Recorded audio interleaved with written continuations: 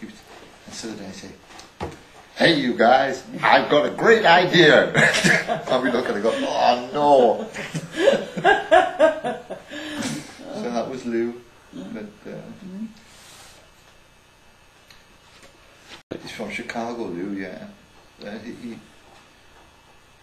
he formed that company with Harold Robbins and Quincy Jones and a film director called Don Jocelyn. I think they were all from the same part of Chicago. And they formed a multimedia company called Symbolic. And they flew the Eyes of Blue out to New York. I think that was in '68.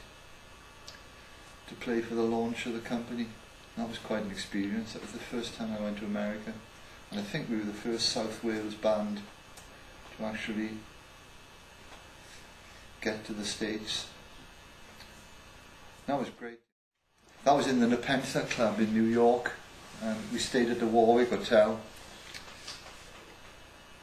I can remember walking into the foyer of the Warwick Hotel and booking in, and the elevator door opened on the way up to take us up to the room, and Cary Grant walked out to the lift. We were kind of standing there, kind of sort of 5 really green kind of Welsh boys, from the provinces of industrial South Wales, and you suddenly find yourself in New York. You book into this huge kind of skyscraper hotel, taking your bags up to the room, the lift opens, and Cary Grant walks out, And that's before we took any drugs as well. So it wasn't an hallucination. But and then on the way down, there's people like Paul McCartney staying there, it was absolutely mind-blowing. So some of Lou's ideas were pretty good. He did turn us on to a lot of great experiences.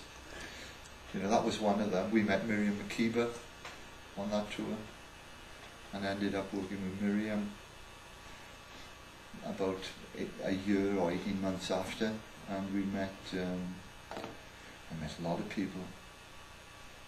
I mean, meeting Harold Robbins was incredible, I mean, Harold was like one of the characters out of one of his own books, and he said to us in the party, "If you guys need any money, come over to my hotel." I think he was staying over on Fifth Avenue, So of course we run out of money after about 3 days.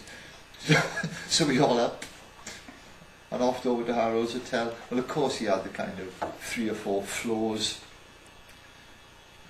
He's a huge kind of business concern, Harold Robbins. Lawyers and everything. We plonked ourselves there, And I can remember him coming out of some meeting, being trailed by about sort of 15 business lawyers and things. And he said, "Hi Harold, alright, do you remember us? You said we could come over if you run out of money." I said, "Oh yeah, you guys." So these lawyers with them, they looked really stupid at us. And at Harold Robbins, I must say he was the type of guy that he didn't there was no front to him, although he was running a big business organisation. He actually said, "Yeah, how much do you want?" "Oh, yeah, $100 each." It was really stupid and green, So he got one of the lawyers. He didn't have any cash on him, of course, He got one of the lawyers. He really freaked his lawyers out, giving these kind of little Welsh bums money, in this kind of foyer, this expensive hotel. That was quite funny as well. But several other things happened on that tour. We were there for 8 days.